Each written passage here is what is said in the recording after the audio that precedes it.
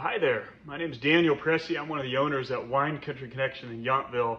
And today I want to create a short video to show you how to use the new champagne preservation device by Coravin.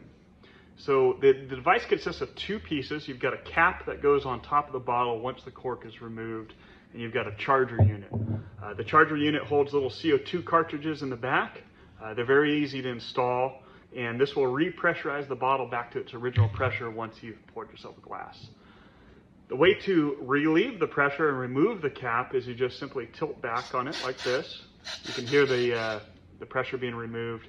You unclamp it at that point. It comes right off. You'll pour yourself a glass. I'm pouring the 2007 vintage DuPont Grand Cru champagne. It's one of my favorite grower champagnes. If you ever get a chance to try it, it's fantastic.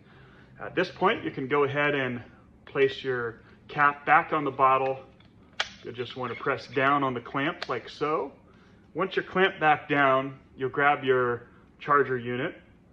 You'll press gently onto the top of the stopper, and you'll want to pay attention to the gauge. So the gauge, when I start pressing down, will be red. Once it's green again, it's fully pressurized back to its original pressure. So, you know, these are fantastic if you want to have a glass of champagne every few nights, once a week, whatever it may be.